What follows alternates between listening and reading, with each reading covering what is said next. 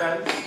We'll start with a talk about the study towards the logarithmic transseries. Okay. Well, first of all, I want to thank everyone for being here, and especially thank my committee members for agreeing to be on my committee. Okay, so the title is Towards the Model Theory of Logarithmic Transseries. So I first want to say what this title means.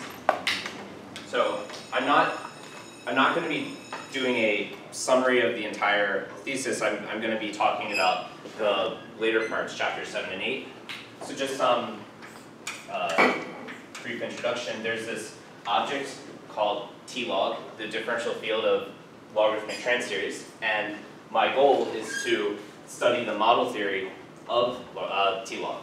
And the towards means that this is still work in progress. So I'm going to be discussing a strategy that I've developed for studying T-log.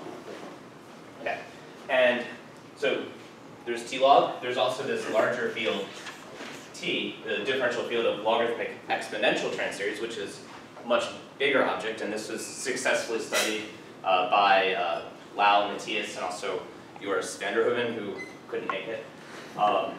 And so they successfully studied this in the book Adam TT, Asymptotic Differential Algebra Model Theory of Transseries. And just keep in mind, everything that I'm trying to do for T-log, and I'm trying to do it sort of in analogy with what they did for T. So I will often be comparing T-log and T in this talk. Okay, so now I want to just briefly introduce what is this field T-log is. So on this slide, I'm just describing the ordered valued field structure of T-log. So T-log is a union of these so-called Hahn fields, the R, L, N.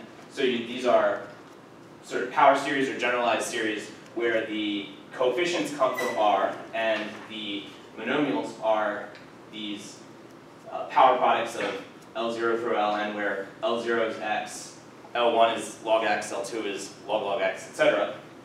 And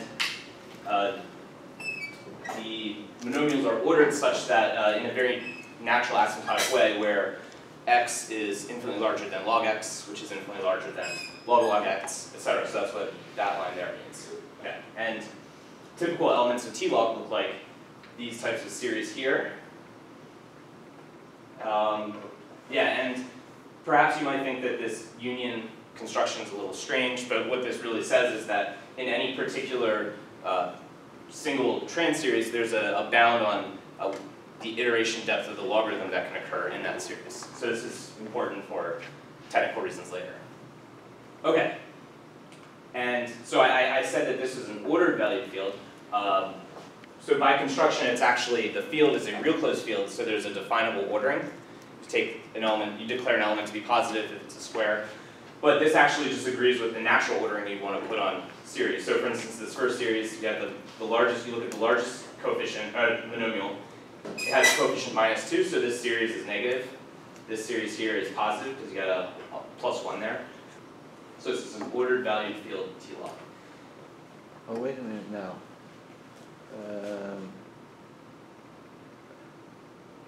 Isn't,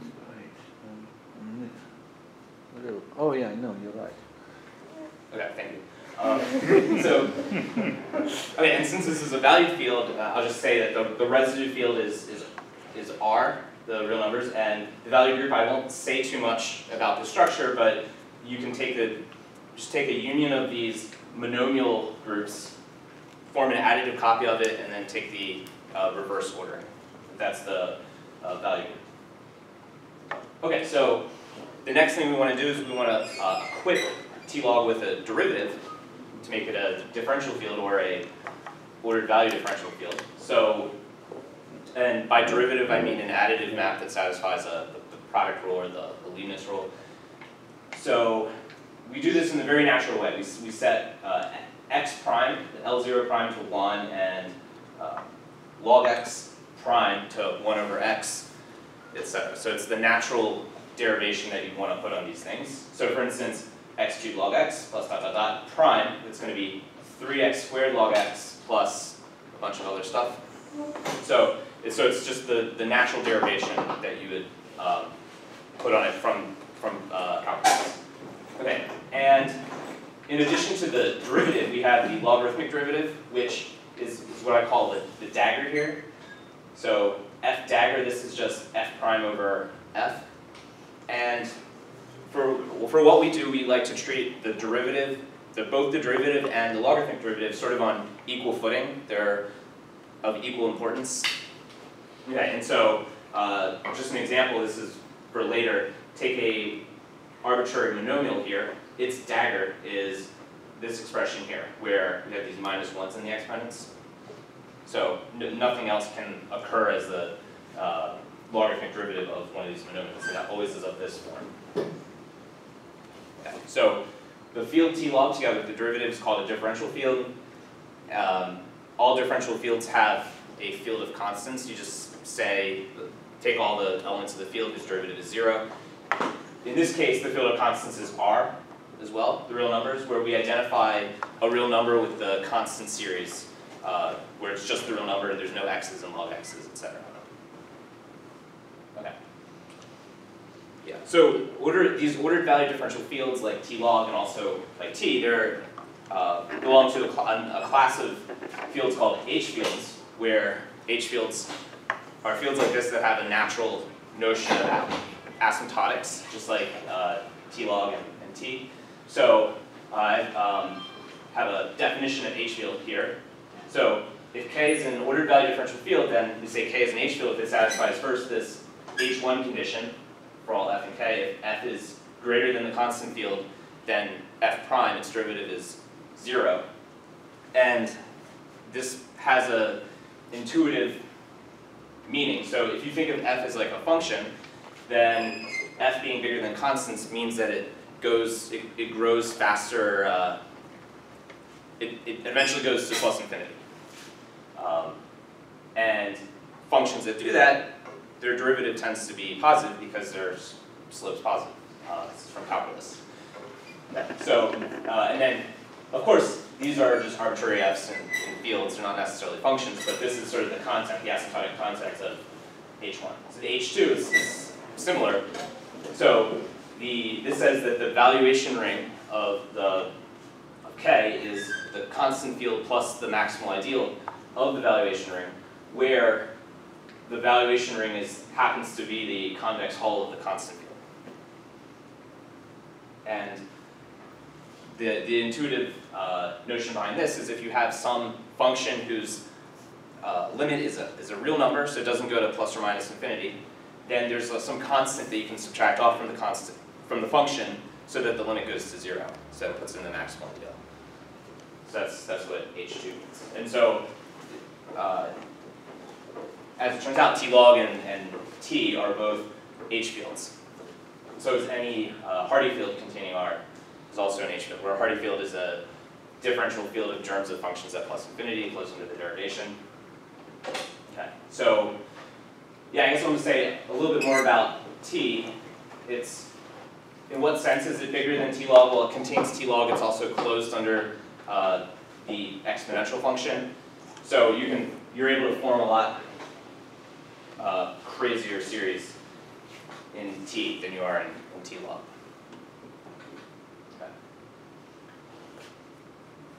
So now, okay, so why do we care about H fields?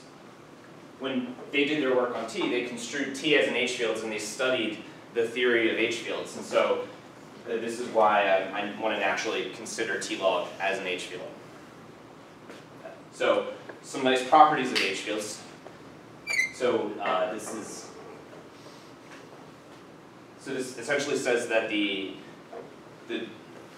derivative acts on entire asymptotic classes of elements. So for instance, if you have an element f in your H field and the valuation is on 0, then you might ask, what is the valuation of f prime? Does it depend on f? As it turns out, it only depends on the valuation of f.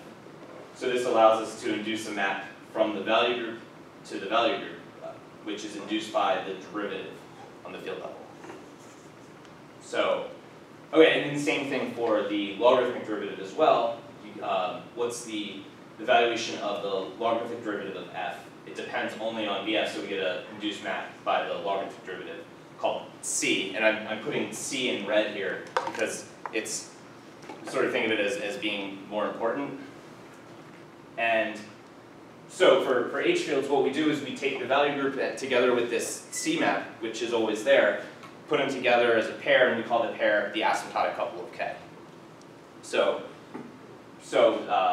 H fields have more than just a value group, they have an asymptotic couple. So there's some additional structure on the value group which encodes how the derivative acts in the field. And the asymptotic couple is often a much simpler object to deal with than the field itself. So a natural first step in studying the model theory for T log is to study its asymptotic couple. So this is what I did. So this essentially says that we have a pretty good understanding of the model theory of the asymptotic couple. So I found a natural language to study this in and proved that it had quantified elimination. It's model complete. It also has NIP. So there's various other properties that it has as well. Okay. So anyway,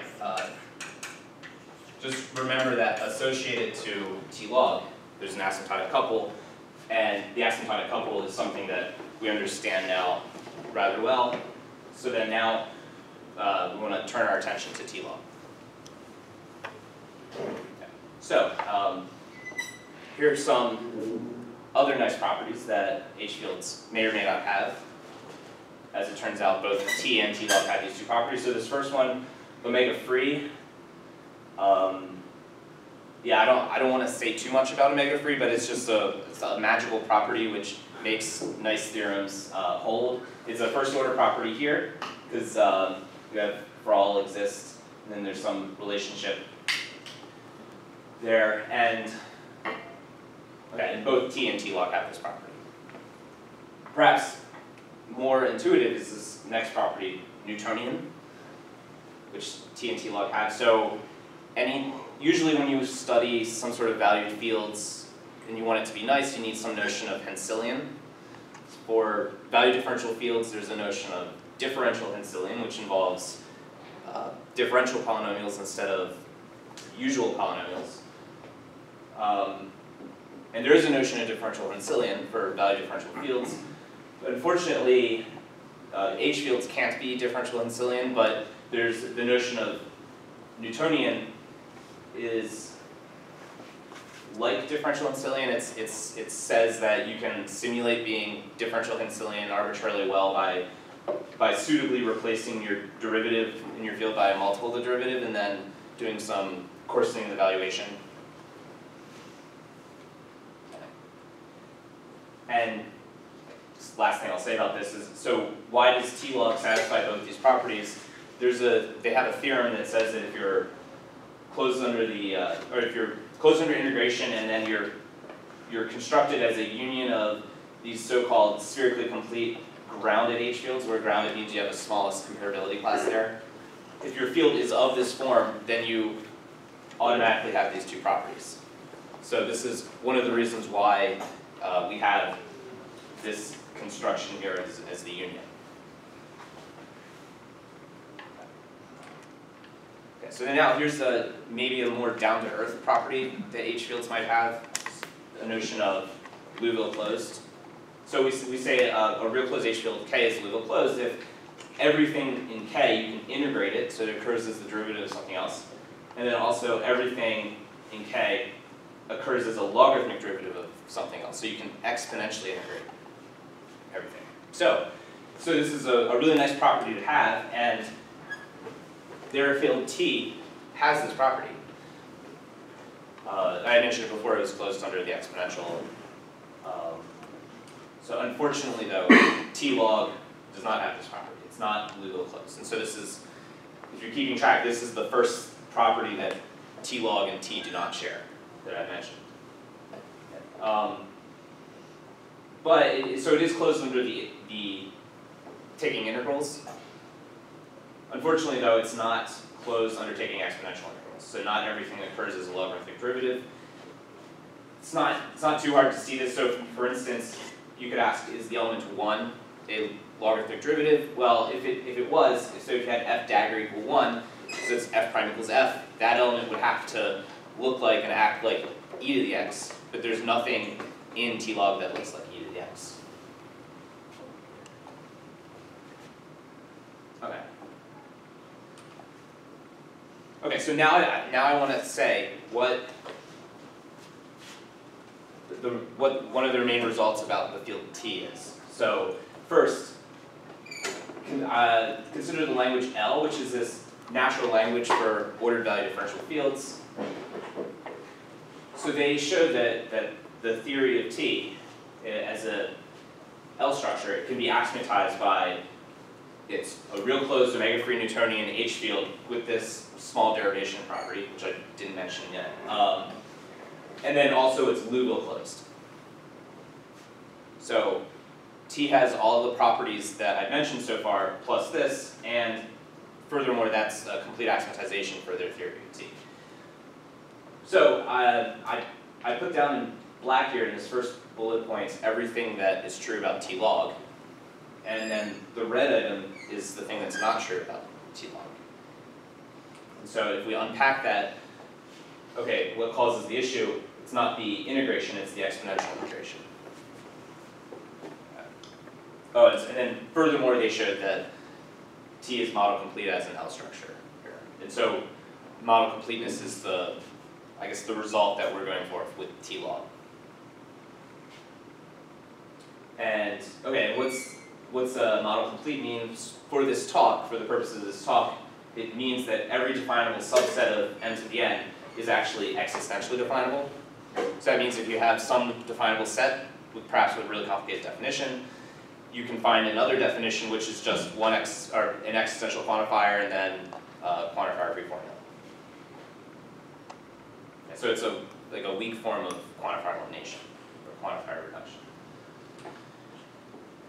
Okay. And so to attempt to get model completeness for T log, a natural starting point is to zero in on that set there, the set of daggers, or the set of logarithmic derivatives, and ask, is this set existentially definable? Is its complement existentially definable? And sort of study this. Because clearly for T, the daggers is just everything that's easily quantifier free definable.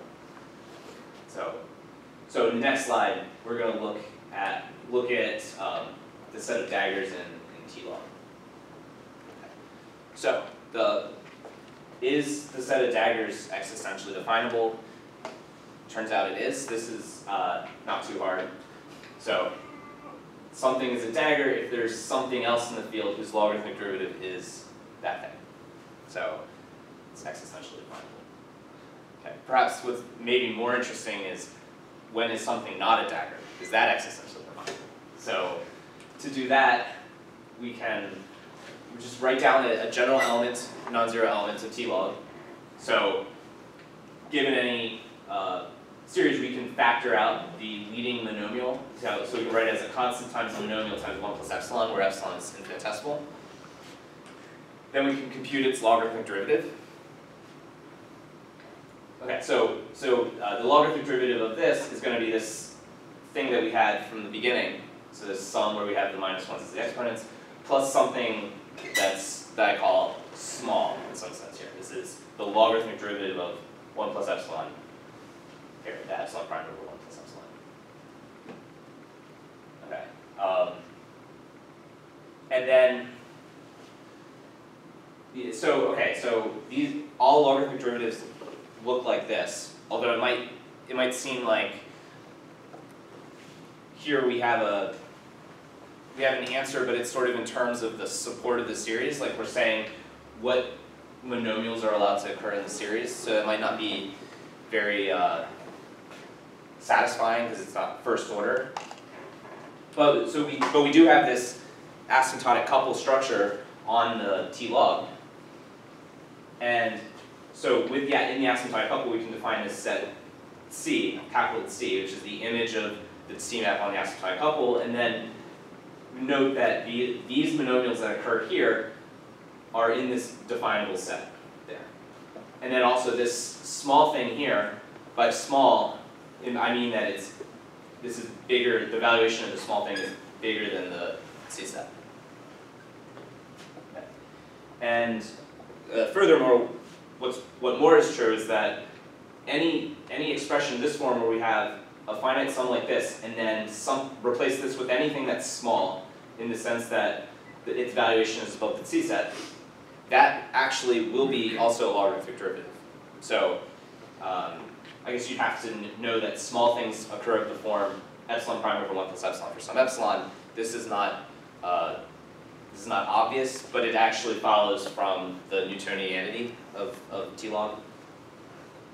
Okay, and so what this means is that if we have something that's not a logarithmic derivative, it won't be of this form. So it'll have something, there will be some term in the series which is not small, but it's not one of these things here. Okay, so we can actually turn this into an existential definition. So I'm saying that an element is not a logarithmic derivative if there exists an element such that if you compute its dagger, subtract it from your first element, compute the valuation, you'll find that it's in the downward closure of the C set, but not in the C set. So essentially what this means is if you have something that's not a logarithmic derivative, there's going to be some monomial that shouldn't be there, and so you subtract off from that series all the monomials that should be there, so that the bad monomial is the biggest one. So then you compute the valuation, you see it's in that set. Okay. So, and I claim that this is an existential definition. So I have there exists out in the front. You might object because there might be some hidden quantifiers in there, but okay, as I mentioned before, we have model completeness for T log, or for the asymptotic couple of T log in a very natural language, and so this is a definable subset of the asymptotic couple. Therefore, there's an existential definition, so you can pull that definition up, and so you can actually rewrite this so that it is actually an existential definition. Okay, so I want to study. Okay, so between the two of these, we've essentially answered when are things logarithmic derivatives, when are things not logarithmic derivatives. And there's this property here which answers the question, when are things not logarithmic derivatives? And so what I want to do is I want to study that property and H fields with this property, but I want to do it in a more flexible setting where we can consider subfields of H fields with that property, take extensions of fields with this property. So I want to extend the language and introduce a new class of fields, the so-called LDH fields, where, well, I give a definition here. So okay, assume we have asymptotic integration. So we take an H field K and a subset LD in it. And so we call the pair, the KLD, we call that an LDH field if it satisfies these four axioms. So the first one, LD is a vector space over the constants. The second one says that LD has to contain the logarithmic derivatives.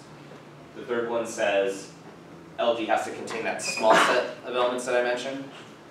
And then the fourth one says that the valuation of everything in LD has to be in one of these three definable subsets of the asymptotic couple. Okay. So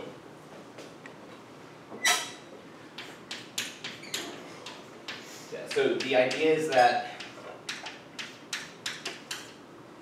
this is going to be an LD H field, but then we want subfields of that, some subfields of this that we want to consider want that to be LD H fields as well. So substructures. Yeah, substructures. So the LD, it's certainly, so LD I guess stands for logarithmic derivatives, and so it contains logarithmic derivatives, but it might possibly contain a little bit more. And so the idea is that the LD set makes a promise or a prophecy that when this field grows up to be a model of our theory, that everything that's in the LD set one day is gonna actually become a logarithmic derivative of something. and then this a promise the LD set's making. And then everything that's not in the LD set, we're saying you'll never be a logarithmic derivative of anything, ever. So the LD set sort of keeps track of what things will be allowed to be logarithmic derivatives, what things won't be. Okay, and so then we have these two. We turn these existential conditions from the previous slide. We turn these into properties that an LD set may or may not have. So the second one is set E2 is LDH field has property 2 if the LD set is precisely the set of daggers. Okay. And then the other properties, E1, which is more important, says that, well, okay, if something's not in the LD set, then we promise that it will never be a logarithmic derivative. So there is something that will eventually be a logarithmic derivative such that that thing witnesses that the first thing will never be a logarithmic derivative.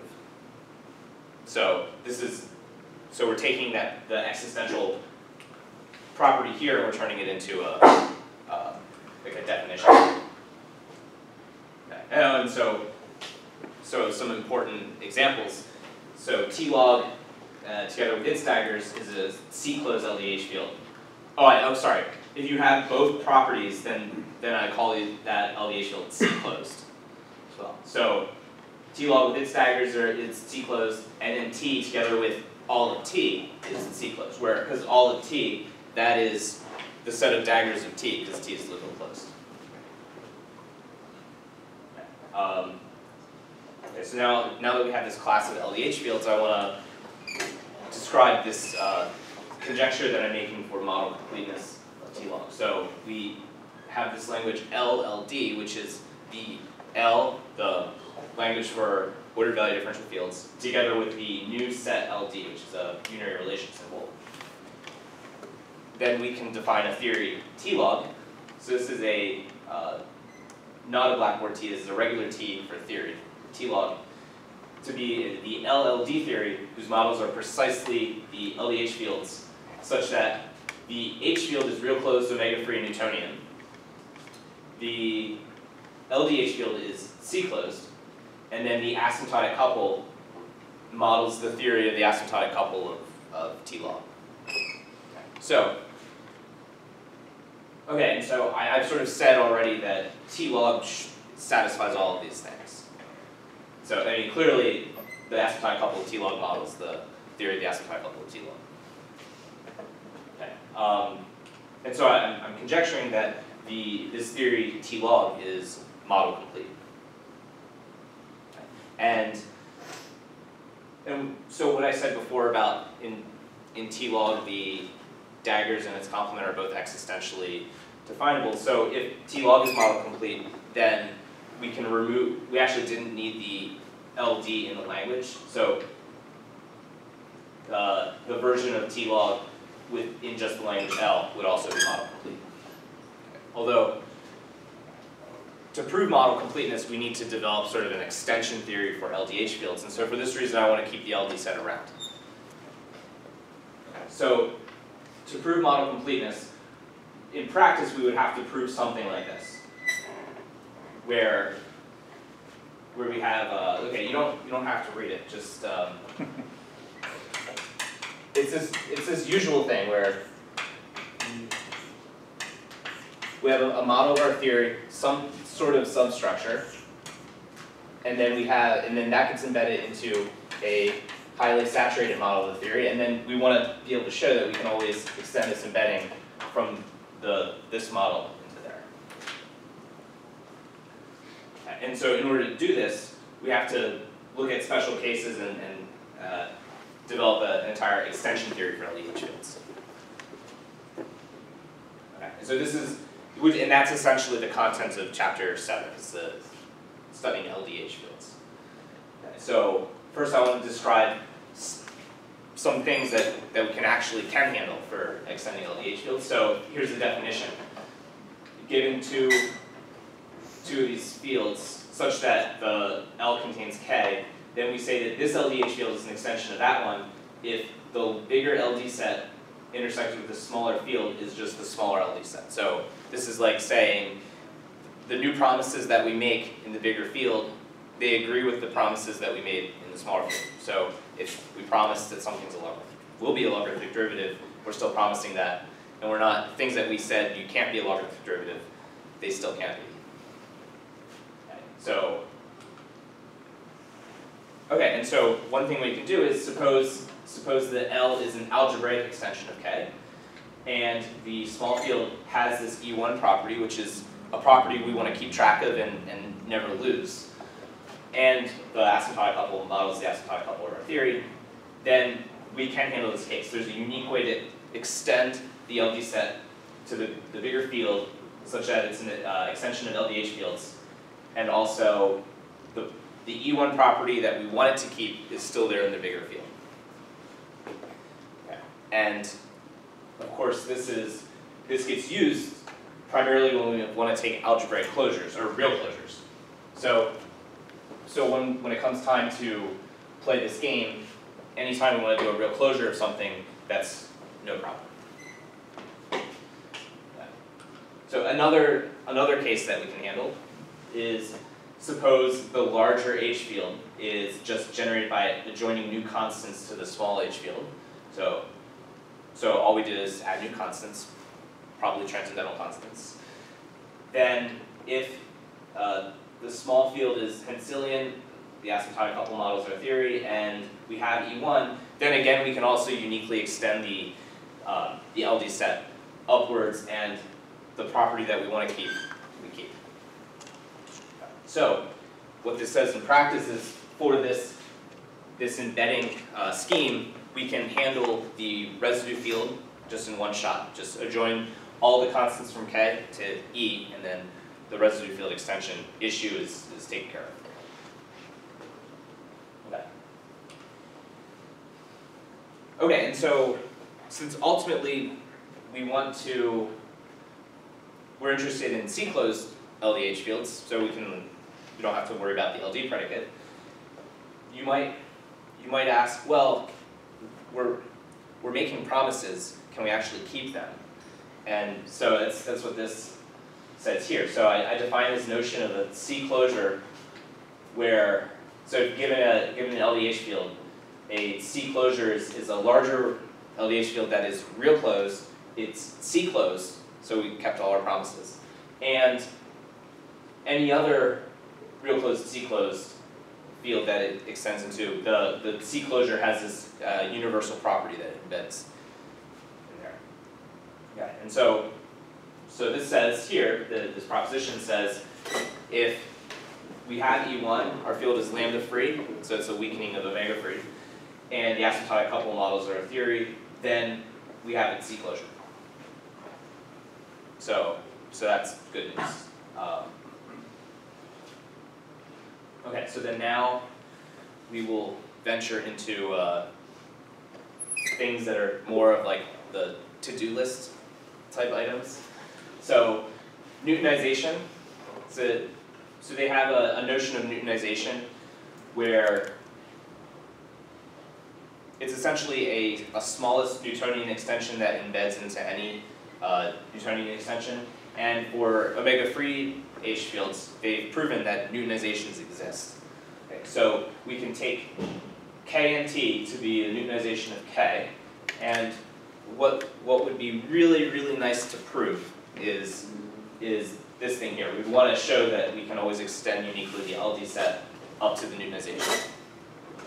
So, because together with this and the C closure business, this handles any differential algebraic extension, essentially. Yeah, and so what, as it turns out, we can reduce this issue to handling just the linear case. So if we can extend to something, if we can extend in this way just to something that's linearly Newtonian, where linearly Newtonian is like Newtonian except for only degree 1 differential polynomials. So if we can do just the linear case, then it follows that we can do the full Newtonian case as well. What's the I standing for? I of L? Oh, so I is like take the small elements of L. So Infinitesimal. yeah, so in L, I guess in the statement of LD3 a few slides ago, Yeah. I defined I. Derivative. Okay. Okay. So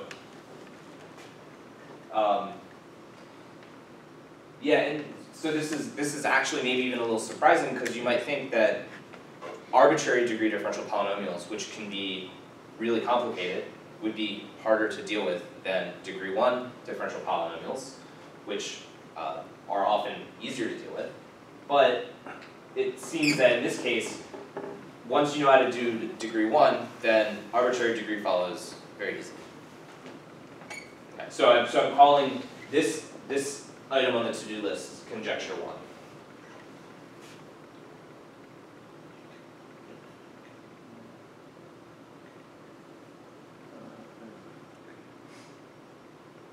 Okay.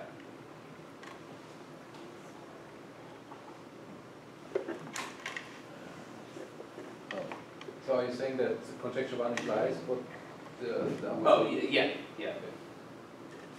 Yeah, because of the thing where if you're linearly Newtonian, then you have to consider only special PC sequences for the full unitization. Now, I guess we already know that LD star in that conjecture is an LD set on L, such that K comma LD is contained in L comma LD star. Yeah, so because in this case it'll be an immediate extension, and I showed that you're always able to get like a canonical smallest LD set extension. I mean the real issue is having it satisfy E1. So extending the LD set, not an issue, but ensuring that it's the unique one that satisfies E1. But if you know that this extension, the LD star defined as LD plus IL, if that extension you get satisfies E1, then the uniqueness is also, Yeah. then you also have uniqueness, right? Yeah, so for these types of extensions, uniqueness and E1 are sort of, they go hand in hand. Right. Because this is, isn't it E1 is this that this is a maximal LD set? Yeah, so it's equivalent to being a maximal LD set. So, but I defined it here as having like the witnessing property. yeah. Okay. But that gives the uniqueness, I guess. Mm-hmm. Yeah, I mean also because this is the smallest possible. E1 says it's a largest possible, and so therefore it's the unique. Okay, so then just two more things on the to-do list I want to mention. So this first one says we have to deal with the differentially transcendental immediate extension case. So this is, you can think of this as perhaps the most generic possible immediate extension you can handle. And so we'd like to somehow get an extension for the LD set here. Okay, and then also there's this copy of Z case where, if you've heard me talk about asymptotic couples before, we had the structure of the asymptotic couple has copies of Z, and so when the asymptotic couple grows in that way, I'd like to also extend the LD set in that way. So, but, I mean, these are a little bit technical, and this one involves talking about the structure of the asymptotic couple, which is not something I'm going to really get into. Okay, but so the main point is that if I can resolve conjecture 1 and then this conjecture 2, conjecture 3, then the model completeness follows. Now, can you go back to the previous slide? All right, I see. So conjecture 1 is what you need for what you would like to prove. But yeah, then so you still need also the other two to get. Yeah, and so like this would be a consequence of that, and so I'm not stating this as a conjecture because it relies just on this more primitive conjecture here. Okay. And then there's these two here, and yeah, and so I was saying that resolving these three things I said, then model completeness of T-log would be true. Okay. And so now this is the end of my talk.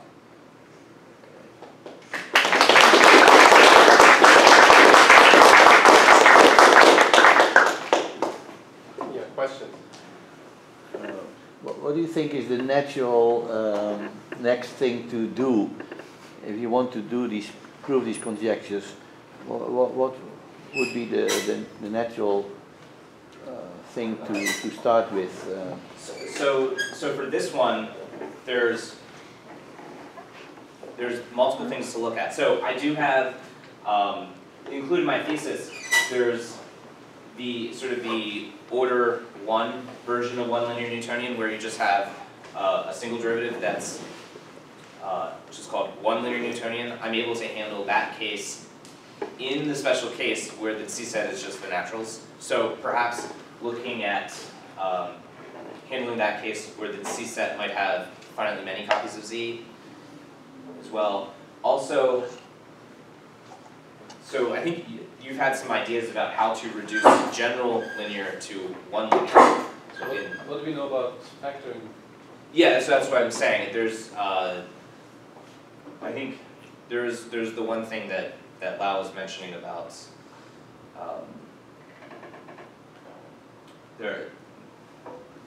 I think it's something that you might have done a long time ago about, like, if your H field is grounded and linearly surjected or something, and you're algebraically closed, and you can factor and somehow. T log everything factors as order 1 and order 2. Right. Yes. And then you go to the algebraic closure, a linear operator, differential operator factors into order 1 factors. Yeah. So one could hope to reduce this conjecture 1 to the order 1 case. It's a further reduction then. I guess, so the hope would be, well, I mean, so the way that we're able to get this from here is because if you're one linear Newtonian, then everything else is the special PC sequence, which I can handle. And so the idea would be somehow through factoring, show that if you're one linear Newtonian and some other stuff, then to get the full linear Newtonian, you just have to consider special PC sequence as well. So that's one idea. There's also. I mean, this conjecture 2 seems. Yeah. What about these other conjectures? If you have a completely generic new element. Yes. That seems to be the most attractive. Yeah. So I guess maybe like 2 weeks ago, I was like finally going through the proof of model completeness, and then I sort of realized that there's this case. But I mean, it seems to right that it's the most possible generic case that you can consider, and so there should just be some way to handle it. And conjecture 3 is.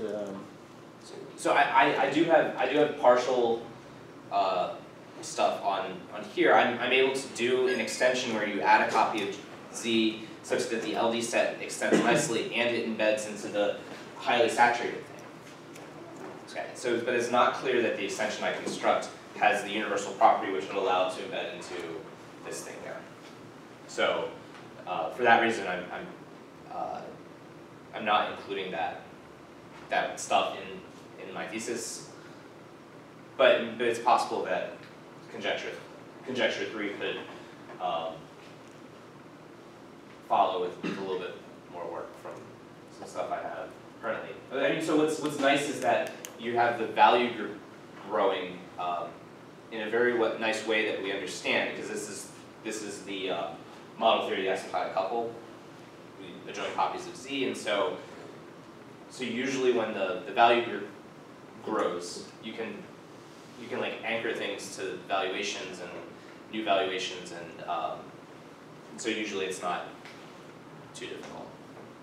So in the other case, you know that the C set does not grow, or do you? Yeah, because it's an immediate extension. So in fact, the asymptotic couple is the same.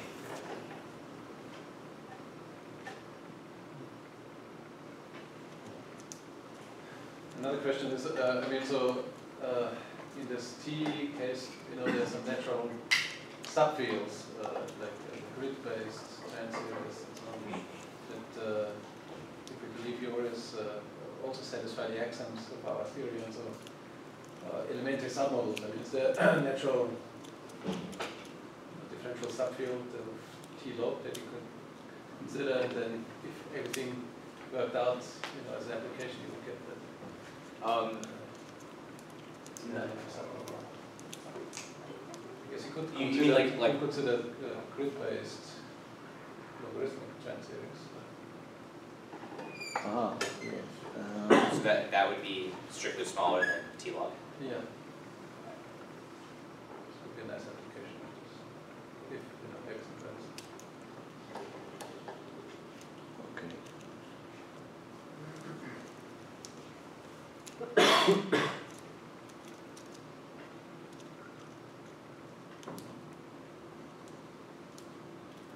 Any more questions? So, just now you mentioned that adding the predicate LD, these are both universally and existentially definable. So, Yeah. so why do you want to add this predicate LD? Well, because it makes all this extension theory easier to deal with, because okay, so I have this notion of C closure. So, but I mean, this is secretly many mini embedding lemmas, infinitely many of them built up. So it seems like if I didn't have LD and wasn't considering LDH fields, but just H fields, I'd have to at each step jump from something that's C closed to something that's C closed. And so it would be hard to, so if I wanted to deal with, say, a really minor case of like adding an algebraic constant, so it's like a very mini extension, what exactly are you proving there if you don't have the LD set? If you want that embedding lemma to be used in something large scale like this. But, yeah, and ultimately, of course, one wants to do more than model completeness. One would like to have some elimination of quantifiers, and then the LD predicate would definitely be needed. Yeah, and then probably we'd also have to work in like a three-sorted setting. Right, and, but at this point, it's, yeah, I mean, one already needs it for the extension lemma, even to state the extension lemma. And this is like for real closed fields, I mean, you will put extension lemmas for other fields, so you carry the water in around. So in the end, the real closed field is on the completeness of the field. So you do believe that the LD is the main obstacle to quantified elimination? Well, so the obstacles to quantifier elimination, I think we'd have to work in a three-sorted setting where the asymptotic couple has the language with the SP, the deltas, that it gives the quantifier elimination for the asymptotic couple. They would also need their the so-called Switchman predicates, the big lambda, big omega, and probably some related things with that. Okay, but the main difference again from the quantified elimination would be the LD, and then nothing. I guess so. What is another thing that's nice is that if you actually take this, if you take 1, 2, and 3, and then swap out 3 for this is theory of the asymptotic couple of T, then you recover their axiomatization for T essentially, and so. Sorry, say again. So if you switch out what? So 1 and 2 both hold for T and T log. 3 is special to T log, because I'm saying the asymptotic couple has to be the model theory of the asymptotic couple of T log. So if you swap out this for asymptotic couple of T, then 1, 2, and 3 is precisely like you recover the axiomatization for T. And so this is like one sort of guiding philosophy, is that I'm sort of viewing T as being a C-closed LDH field that just happens to have its asymptotic couple, and mine has the asymptotic couple gamma log. Although I don't know if that answers your question about LD being. But that, I guess that gives some hope that this would be the correct axiomatization, because if you just swap out here, you get their axiomatization.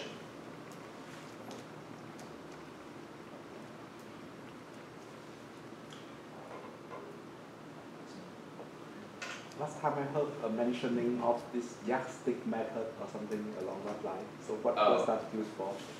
Yeah, I mean, so that's just a way of. Yeah, I mean, I didn't mention anything about like the details of how to prove this, but really it involves adjoining PC sequences and then looking at sort of the rate of, I want to call it pseudo-convergence. And so that's going to be a certain cut in the asymptotic couple. And so like you know that your PC sequence comes from adjoining some element with some nice property, you can say like very specific things about this cut. And then an obstruction to something like this would have to involve a PC sequence with a cut that doesn't have that property, and so that's sort of what the yardstick method is. So I'm not really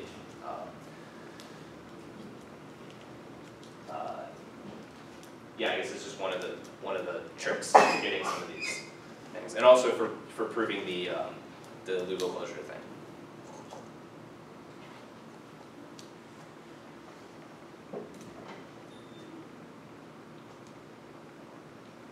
Any further questions?